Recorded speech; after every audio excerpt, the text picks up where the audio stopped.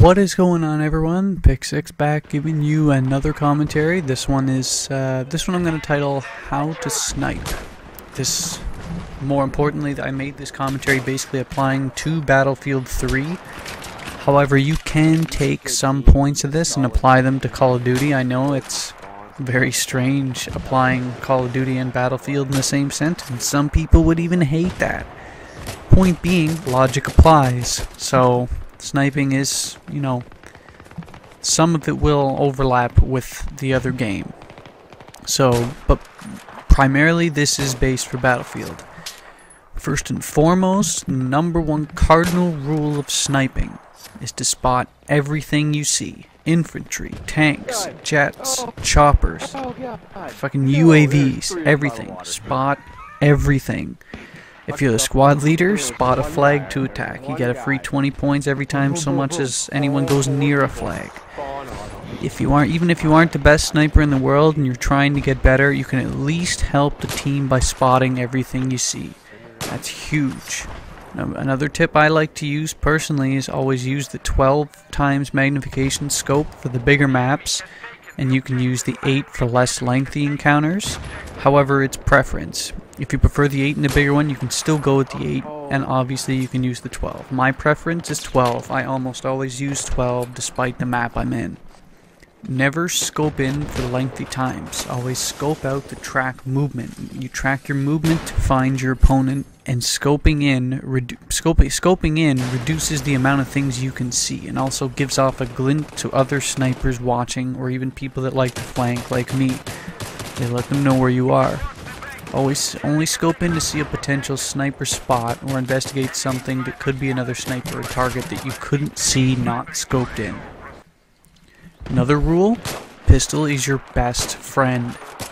When you get a hit marker or you're in a close range encounter, always switch to your pistol, or even when you're reloading. Call of Duty says it all the time. Switch quick to your other weapon, it's faster than reloading. Applies here. Always switch to your pistol to defend your kill, and then after you're done, always reload both guns before you can get to your next encounter. A lot of this seems easy, I know, but it's important to stress it. We'll get into the more difficult stuff as we go. With motion sensors, even with your motion sensors, try to avoid staying in one area for a long time. Especially after getting a few kills, because I'm certain the other team or the other snipers will certainly be going for revenge kills. If you're going to move from one point to another, look ahead and plan your route. Move from cover to cover and try not to be detected. Because if you do, and if you're in a medium range against people with assault rifles or a support class, you basically don't stand a chance. So always move from cover to cover. I prefer to use, when I'm engaged with another sniper, firing, and we're in a sniper duel, I prefer to use a side strafing motion in the duel. After I get a hit marker or a miss, I quickly move to a side, either left or right, doesn't matter. And I'll strafe back to the original location and scope back in and shoot. What this does is if he fires, he's going to shoot where you were, so he'll miss.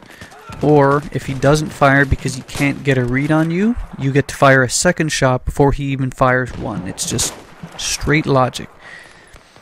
When you're moving, center your reticle toward the middle of the screen and as close to the target as possible if you sight one. This allows for a quick look down the scope and little adjustment to hit your target.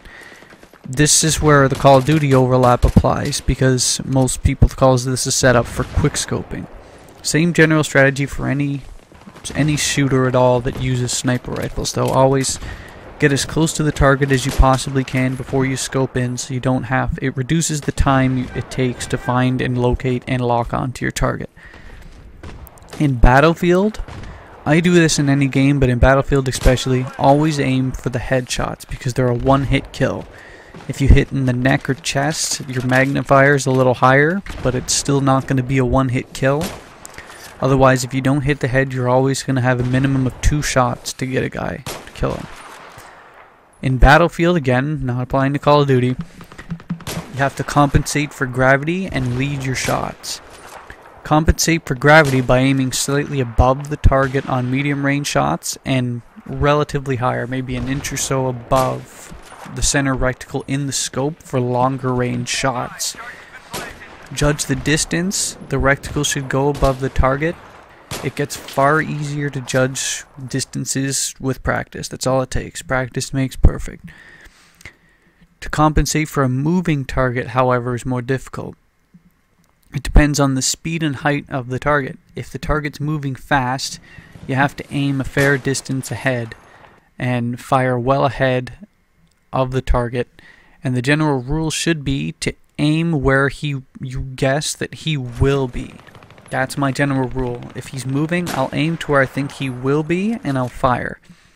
If the target's far away and moving and you feel you can hit him, well, chances are you don't really need to watch this tutorial because you know that already. For those that would like to know how I do it, or can't and are trying to learn, aim ahead just like before, but also aim high. It's a combo of the both things I just talked about, and is probably the hardest thing to do sniping in Battlefield, for me anyway. Because if he's far away and moving, you have to aim high and ahead of him. This is open to debate, this particular point I'm about to make, but I would like to recommend not going prone unless you're extremely far away and no one else is around to see you. I prefer to stand and take cover or strafe instead of going prone, because prone leaves your head directly open and is the easy target. It's basically the only thing a person can hit, which for a person like me that aims for the head anyway, makes my job a lot easier. There are benefits to going prone, because you can, say, use the bipod and reduce recoil, but I prefer to stand and plus standing gives you an easy getaway if you can't sense where you're being shot at from. Versus when you're prone, he gets at least a couple more shots at you before you can even move. So that's the pluses to standing and being able to move around first. That's my general opinion.